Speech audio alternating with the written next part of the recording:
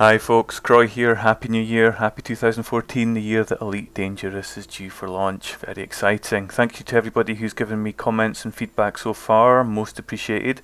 And also, let's have a quick look at 1.1 settings for mouse and keyboard. Mouse sensitivity. This seems to be new and it has dramatically changed the way that I've been using my mouse and keyboard setup.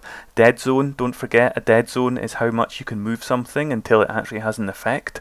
So in the case of mouse, you definitely want to tweak this, and depending on your kind of mouse that you have, it might have on the fly DPI adjustments, but you might want to play around with sensitivity and dead zone, and not just the dead zone here, but also the dead zone in pitch and roll. Make sure you've got yaw into roll off as well, otherwise you'll come into some strange movements there. The pitch axis is a dead zone setting that will stop you from going up and down too quickly, and the roll axis, if you have your mouse set to roll as I do, then that will be there. And I didn't worry about yaw. The other two things I want you to have a look at here are set speed to 50%, a nice easy key for you to find there. You'll need to press it quickly, and likewise a key for 100% as well. This is because when you're doing speed settings, you're not having to continually hold one key, you're just setting it and forgetting it, and 50% is roughly roundabout where we're going to have the sweet spot. Also make sure that you have Sidewinder Face-Off as your mission for this, and we're going to have a look at doing it in I'd say under 40 seconds actually, by the time I've seen it a few times. Let's slow it right down.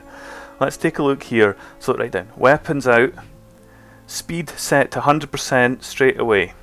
Now note the indicator doesn't go all the way at the top because you don't have all your power diverted to your engines. But what we will do is divert first of all power to engines up, and then full power to weapons. So that's up, up, up on the keyboard, and right, right, right on the arrow keys. And then with your weapons out, just before the enemy comes out the wormhole, drop your speed down to 50%.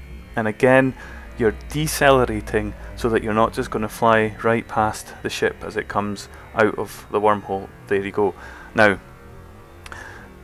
you can turn in target, so get your target key somewhere handy so that you can get this excellent triangular reticule, as well as this on the HUD that shows you that you're hitting the shields. Already we've given damage. You notice there's a boost there, so we're trying to keep up and firing away. The weapon has great range, so you don't need to worry too much. Now, I boosted too late. That's far too late. What you see now is I'm flying right under the ship. I haven't got sight of it. It could well be turning and firing. If it were a more aggressive enemy, it would be, but I've lost sight of it and I've lost time. Its shields are now 75% up, and I'm not going to be able to take this ship out before its shields come out, despite my best efforts.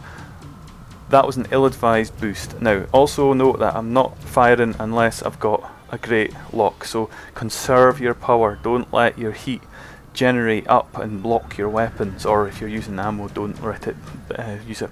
Again, there's another engine boost, and I can't keep up, but it's probably okay in this instance because I've got the shields down, they're still enemy, and the hull's gone, and the ship floats away and explodes. Right, so very quickly, we were prepared for that particular encounter.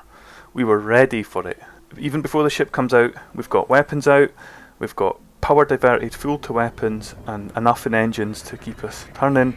We're boosting, our velocity's up, and then we drop it down, so we're decelerating even before we get to it. You force the ship to turn. The ship turns away, the AI handles that. You see another boost there. Surge detected as well means that they've diverted power into their engines so that you've got that full speed. You'll see already that the ship has got 2,000 meters, and I'm still hitting it with both beams. Both pulse lasers are hitting it.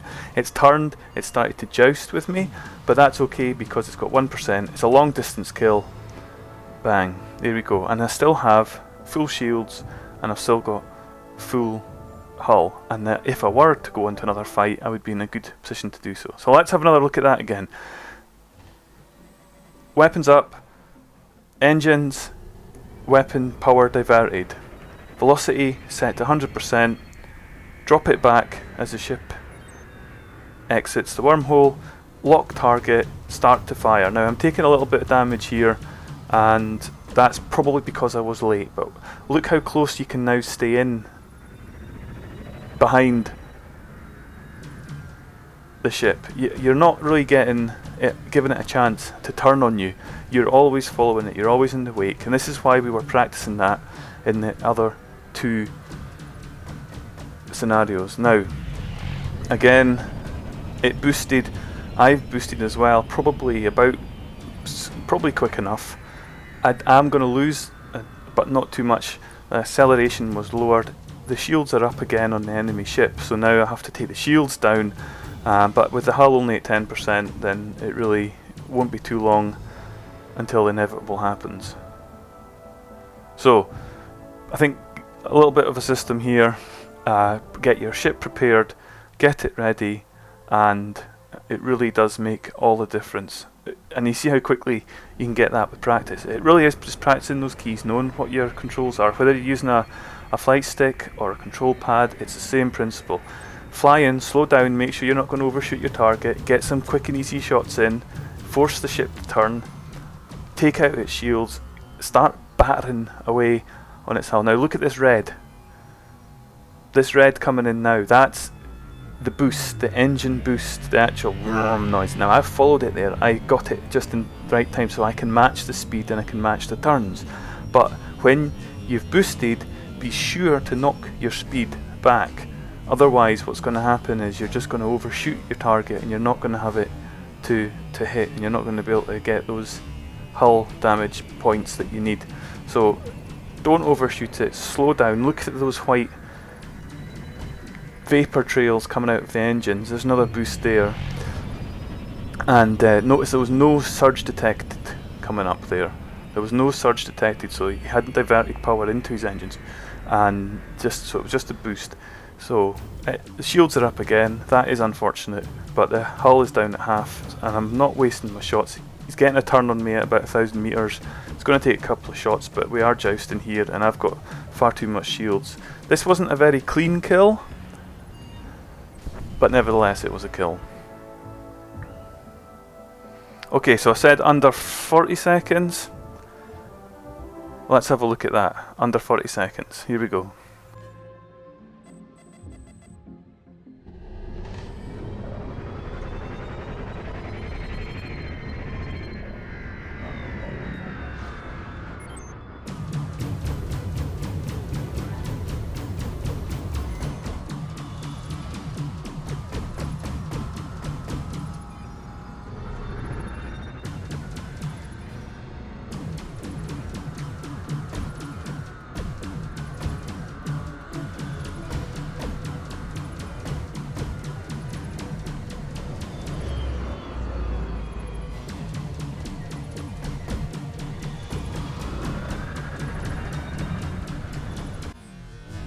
Well, close enough I think. Remember, get prepared before the battle starts. Put your power where it's needed into the pips and the management system. Get your speed up, get close, but slow down and don't over accelerate. Don't boost when you don't need to boost. Keep your weapons cool, don't shoot when you don't need to. I hope that was useful.